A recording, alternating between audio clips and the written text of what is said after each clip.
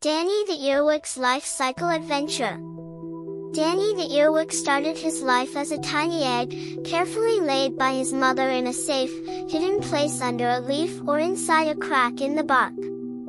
These eggs were small, white, and oval-shaped, protected by their mother who kept them warm and safe from harm. After about 2 weeks, the eggs hatched into tiny nymphs, baby earwigs that looked like miniature adults but without fully developed wings. Danny was pale and soft, with tiny legs and antennae, ready to explore the world around him.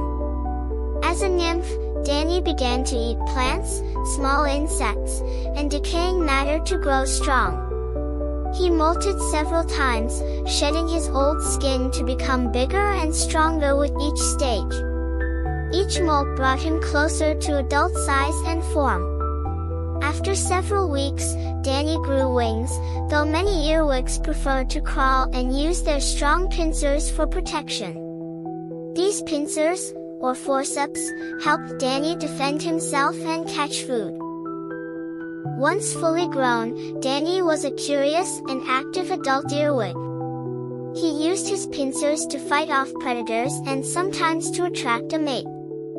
Female earwigs showed great care by protecting their eggs and young nymphs, making sure the next generation would be safe.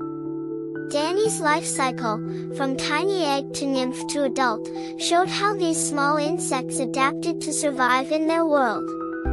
They were important helpers in the garden, cleaning up dead plants and eating pests.